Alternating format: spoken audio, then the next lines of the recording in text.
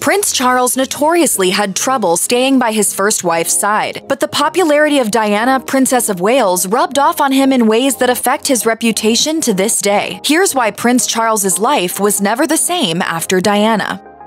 Prince Charles reportedly first met his second wife, Camilla Parker Bowles, all the way back in 1970 when the pair were both at the same polo match. They hit it off quickly and were soon in a relationship. However, the romance wasn't meant to be at the time, and the pair broke things off when Charles went away to serve in the Royal Navy for 8 months. When he came back home, Camilla was engaged to the man she had been dating before Charles, Andrew Parker Bowles. Charles began dating his first wife, Princess Diana, in 1980, 7 years after Camilla married Andrew Parker Bowles. Charles and Camilla were still close friends, and both Camilla and her husband were among the people who reportedly approved of Diana as a suitable partner for Charles. Though Charles and Camilla both claim they didn't resume their physical relationship until years later, there's no doubt that Charles spent much of his marriage living a double life as both Diana's husband and Camilla's lover. Diana's butler, Paul Burrell, later shared that he believed she had every right to mistrust her husband, as he reportedly lied to her constantly, as reported by the Daily Star. Well, there were 3 of us in this marriage, so it was a bit crowded. While the relationship between Prince Charles and Princess Diana fell apart rather dramatically, the beginning of their courtship had plenty of light and fun moments. In her book, The Diana Chronicles, royal author Tina Brown recalled that Diana told friends all the way back in 1977, before she and Charles were even an item, that she would marry him. The two wouldn't be reintroduced until 1980. Charles and Diana were interviewed in 1981 following the announcement of their engagement, and Charles took the opportunity to praise Diana's energy and personality. I remember thinking what a very jolly and amusing and attractive 16-year-old she was. For someone who grew up with strained and complicated familial relationships, it's no surprise that Charles found Diana to be a breath of fresh air. Royal author Penny Junor has noted that the first few years of the pair's marriage were playful and light, with visitors to Kensington Palace often glimpsing Diana playing hide-and-seek with a young Prince William who didn't want to go to bed, or even Charles romantically running after Diana up the stairs to their room.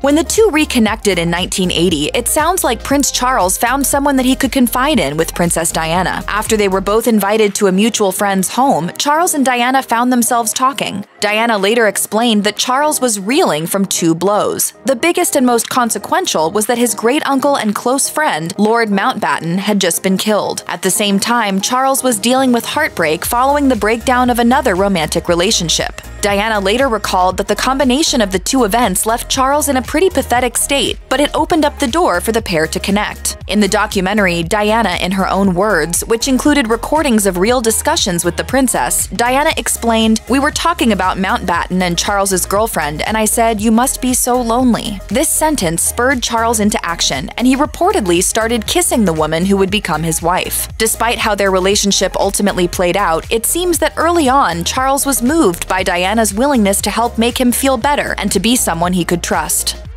In Andrew Morton's biography, Diana, Her True Story, in Her Own Words, Princess Diana told the author that on her wedding day she believed that all was right in the world and in her relationship. As documented in the book, Diana told Morton, "I remember being so in love with my husband that I couldn't take my eyes off him. I just absolutely thought I was the luckiest girl in the world." Unfortunately for the pair, that energy seemed to shift pretty rapidly. Author Martin Gitlin later wrote in Diana, Princess of Wales, a biography, that the young princess actually ended up spending most of their honeymoon with the crew on board the 14-day-long cruise the two took, while Charles pursued other activities. Apparently, the differences between them were already magnified. Gitlin wrote, "The clash in personality and interests became apparent during the honeymoon. So did the vast age difference. The prince was most comfortable fishing or reading." I've come to the conclusion that really it would have been far easier to have had 2 wives.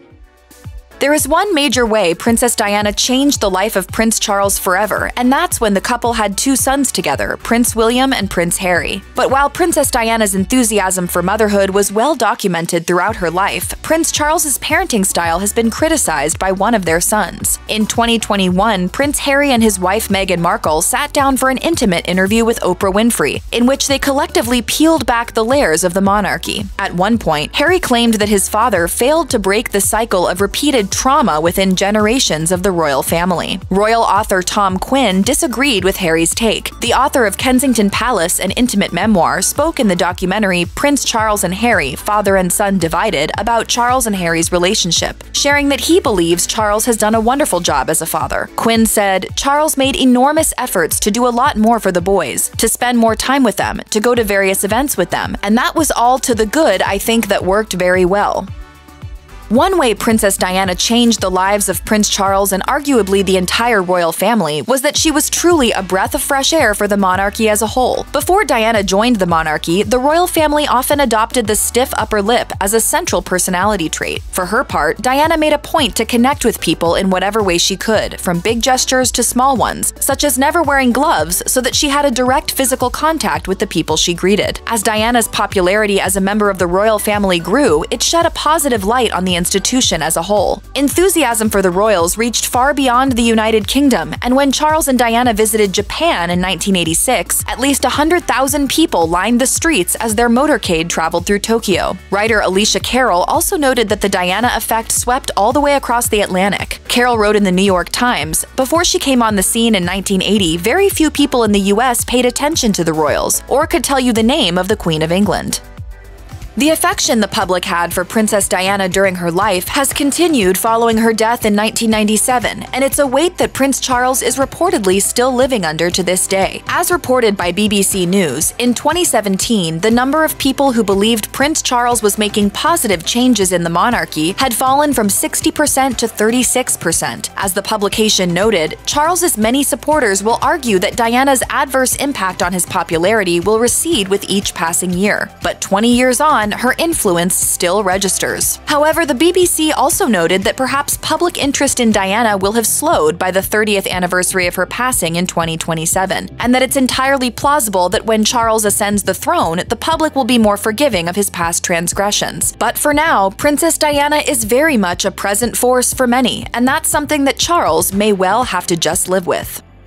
The British public grew increasingly frustrated with the royal family for their prolonged silence following Princess Diana's car crash and death in 1997. After spending days seemingly isolated at Balmoral, Queen Elizabeth returned to London to greet mourners. As Diana's ex-husband and the father of her children, Charles found himself thrust into unfamiliar and unexpected territory. In a move that surprised some, Charles flew to Paris and brought Diana's body back home to England himself. Over 20 years later, Charles still seems to be impacted by his ex-wife. In May 2021, it was reported that Charles intends to turn the private homes of the members of the royal family into publicly accessible spaces. As a source told the Sunday Times, the prince wants to bring people in to connect with the institution. He recognizes it needs to keep evolving.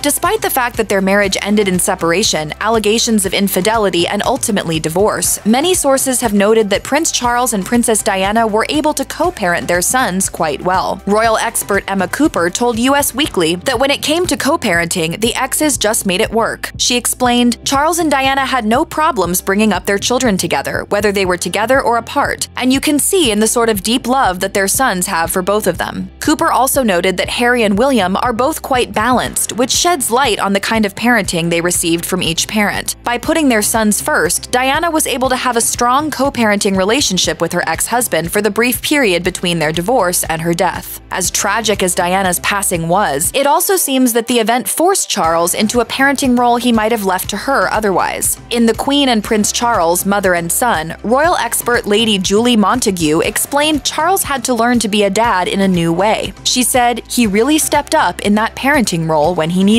to." Check out one of our newest videos right here. Plus, even more list videos about the royal family are coming soon. Subscribe to our YouTube channel and hit the bell so you don't miss a single one.